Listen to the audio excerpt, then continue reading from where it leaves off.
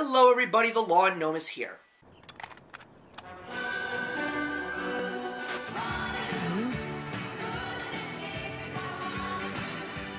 I'm sorry, sir. I must have taped over that.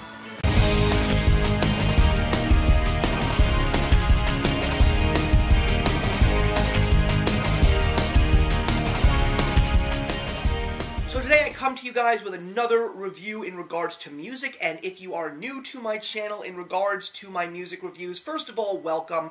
Just so you all know, when it comes to reviewing music, I always like to review it in pairs. That basically means two albums from two separate artists, unless this crazy coincidence happens where one artist puts out two albums a year, which has been known to happen every now and again. But today we're going to be talking about two different albums, and they are going to be in the world of hard rock and heavy metal. And one to a very interesting degree. So let's talk about the new album from one of the greatest bands in thrash metal history. We're talking about Dave Mustaine and his band Megadeth with their 15th album. Can you believe this? 15 albums made by Megadeth up until this point, and this of course is titled Dystopia. It's crazy how dystopia is found everywhere. In books, in movies, in music now. I think that this is the second album that I've purchased with the title of Dystopia in it in the last maybe 4 years. The last time I purchased it was one of the newest albums from the band Iced Earth. But this is Megadeth's new album, and it is definitely different from their last album, which is called Super Collider, which is also an album that a lot of people really didn't care for, and that was just because of the fact that Dave Mustaine went outside the box, pretty much like what he did with Risk a few years before that, and just tried to do something a little bit different in terms of the music that he writes. But this album is back to the old Megadeth, and that's all that I'm pretty much going to say. If you like listening to Megadeth, I'm talking about everything from Peace Sells But Who's Buying, all the way up to their last before Super Collider. This is pretty much what you're going to get. It's really nothing crazy new. I mean, Dave Mustaine is doing his exact same thing, using a political mindset, using the growling, using the hard riffs of the guitar and the bass and the drums and all of that stuff that makes Megadeth Megadeth. And again, they're of course talking about new political signs of the times, and you can definitely see exactly where he stands in terms of his political views. But here's what I'm going to say, guys. I'm not saying that Dystopia is a bad album, but I said this when I last reviewed the newest album by Weezer. It's just getting to the point where you wonder why these guys are still putting out albums. I mean, they've had a very prestigious career, Megadeth has, and the fact that every single time a new Megadeth album comes out, it really isn't anything that shatters my mind. It's just another Megadeth album. I mean, there are very good songs, but I really can't tell you what the best one is, because I think one of the biggest faults of this album is how all of these songs just sound completely the same.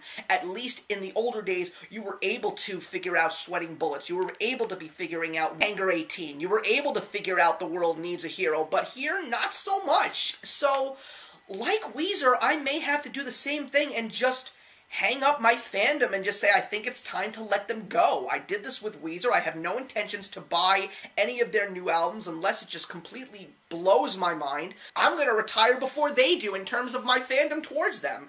But Megadeth fans rejoice. It's a good Megadeth album. Go pick it up if you love your Megadeth. Now let's talk about something completely different in the world of metal.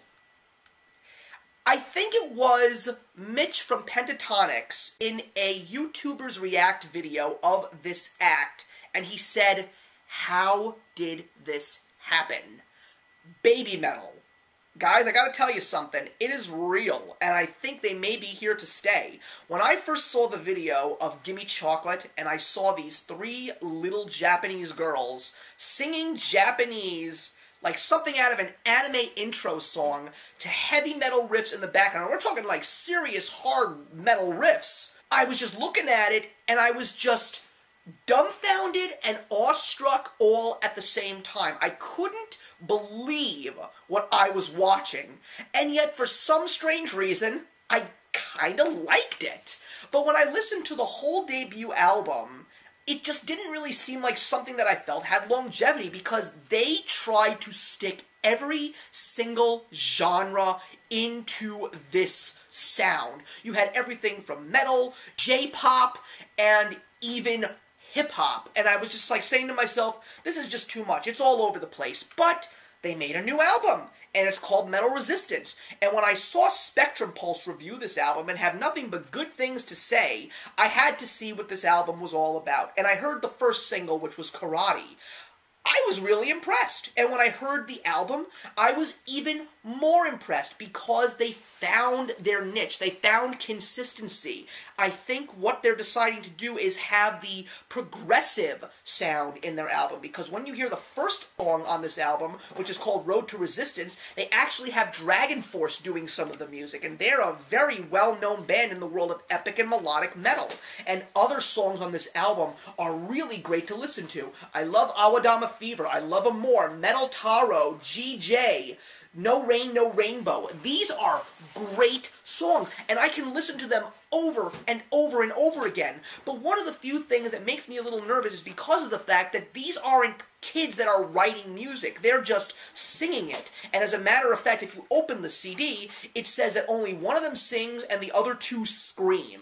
And I don't really find that a great example of longevity. I really feel that if this band is going to stick around, because they're making such a major impact now, they were on The Late Show with Stephen Colbert performing Gimme Chocolate. That's a huge accomplishment for them. And the metal world is starting to take notice, good, bad, or indifferent. But if they could really try and get these girls to stick with this, give them an opportunity to write their own stuff, give the screamers a chance to sing, because I'm sure they've got good voices. I read up on them. All three of them were in separate J-pop bands, and they brought them together to try this new experiment. And I would love to see this new experiment really do something great for heavy metal. Heavy metal has always been frowned upon by the general music-listening populace, except for those people that love it.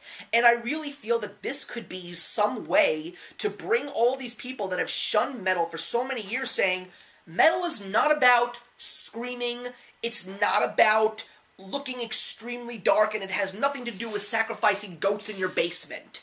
Metal can be very well thought, it can be very well written, and there can be some beautiful things in that music. And especially for something that has its major influence from classical music format, I really hope that Baby Metal is going to be this bridge. And I highly recommend, if you just want to hear something so different from everything that is out there today, listen to Metal Resistance. And if their third album does in fact come out and it still sticks with this consistency, you've got a fan here. So that's my review for that and the new Megadeth album. Two albums that are definitely worth a listen. And I am hoping that you enjoyed this review today. So please put your comments in the box below. I would love to have a discussion with you on these two bands. And I will see you in the next one. Actions speak louder than words. I'm a shade green, the only gun I need.